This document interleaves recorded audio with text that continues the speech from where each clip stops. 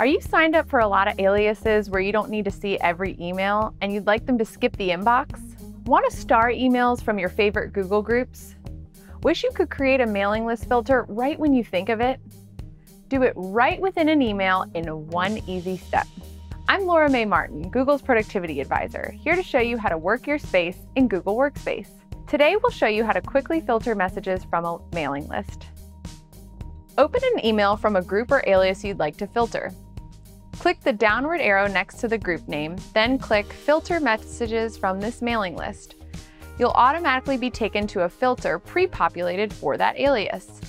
Then you can tell Gmail what to do with those emails, like skip the inbox, mark as read, or star it. That's it. So there you have it. Filter messages from a mailing list in one easy step. If you have any specific questions about this tip, leave them in the YouTube comments below.